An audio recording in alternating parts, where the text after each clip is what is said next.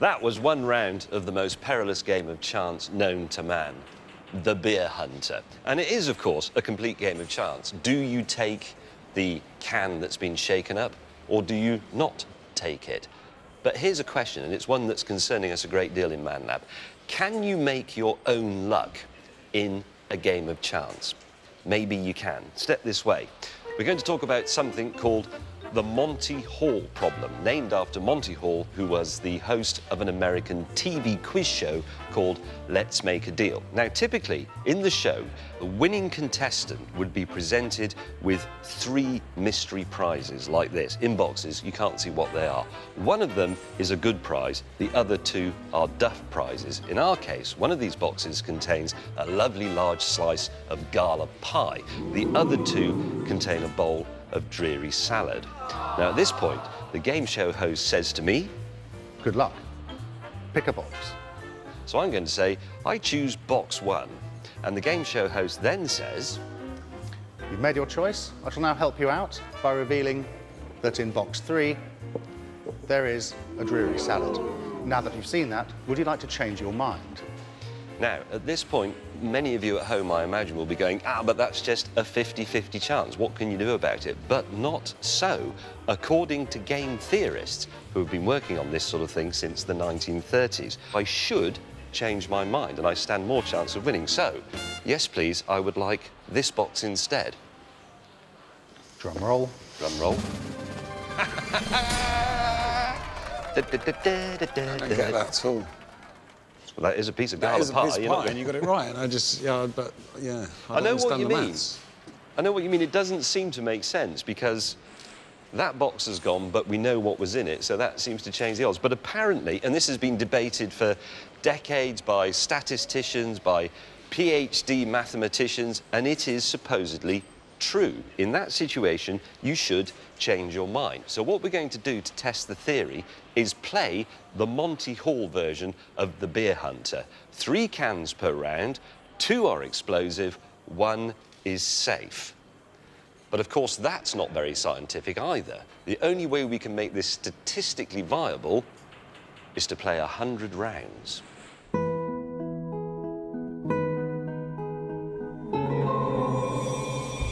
So, just to reiterate, each of the 100 rounds of the Beer Hunter will feature 3 tins of beer.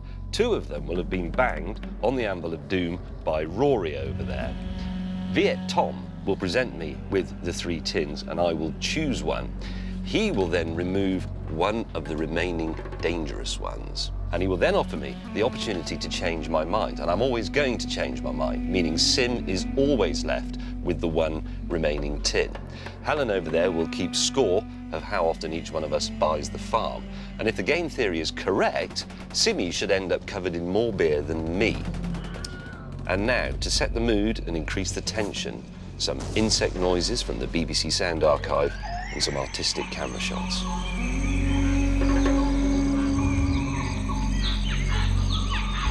Most game theorists will predict that Simmy will lose 2/3 of the time, or 66.6%, with me only losing 1/3, or 33.3%. Let's see. 3 cans. I pick one, and Tom takes away a dangerous one. You're going to pie out on yourself.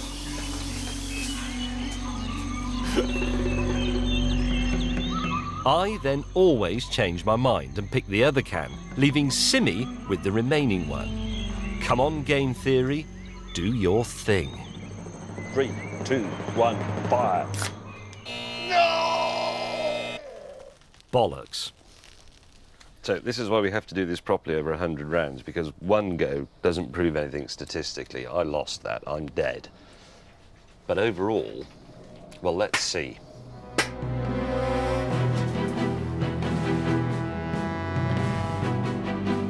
Three, two, one.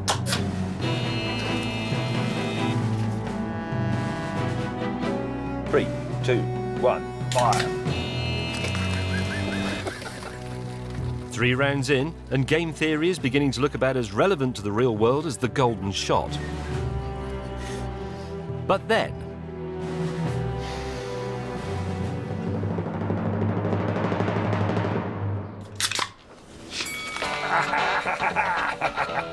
Sergeant Simmy's winning streak has been broken. The game is on. 3, 2, 1. Fire. 3, 2, 1. Ah! Blood in the streets, it's up to my ankles. Blood in the streets, it's up to my knees. Blood in the street, the town of Chicago.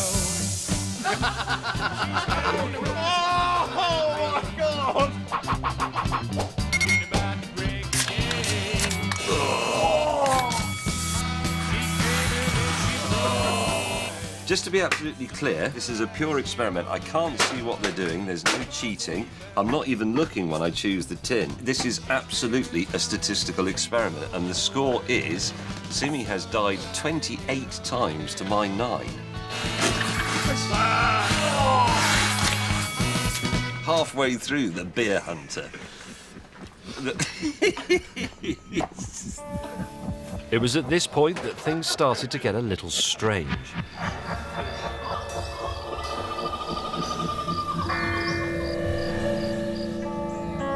What we didn't realise was that although we weren't actually drinking the beer, the sheer amount of CO2 being released from the cans into our sweaty tent was giving everyone low-grade hypercapnia, or carbon dioxide poisoning. Do not try this kind of mathematical research at home, or in a pound shop mock-up of Vietnam. All thoughts of game theory and clever number crunching had fallen away. Our clothes dripped with beer, our fingers shriveled and wrinkled, fumbled with soft nails at ceaseless ring pulls. Pneumonia had taken Simmy. Collateral damage was everywhere. The horror. The horror. This is the end, 5 rounds left. beautiful friend. This is the end, my only friend. The end of our elaborate plans. The end of everything that stands. The end. 60-39. What does that mean? Final round, gentlemen. Final round.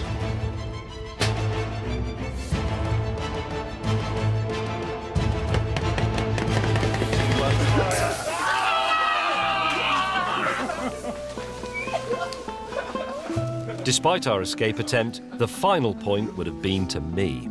So the final score, Simmy dies 60 times.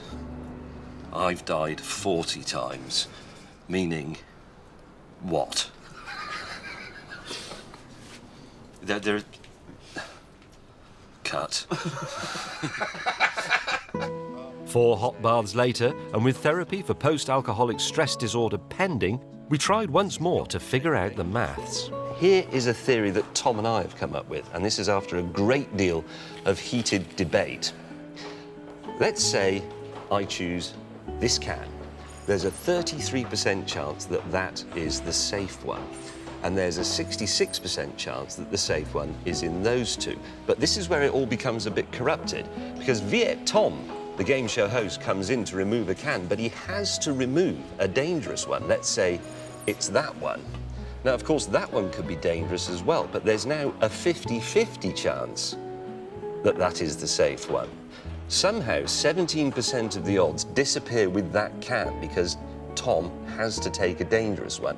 So I should swap from my original 33% chance to my new 50% chance. And the amazing thing is, if you extrapolate the ratio 50 to 33, you arrive at 60 to 39.6, or only 0.4 adrift from the result we got. That's less than half a tin of beer out from what our theory would predict. So if you are a proper statistician, please do not write to us on manlab@bbc.co.uk, because our brains hurt very badly already. But I think something we have demonstrated is that luck itself is not to be trusted. As the American author R.E. Shea said, depend on the rabbit's foot if you will, but remember, it didn't work for the rabbit.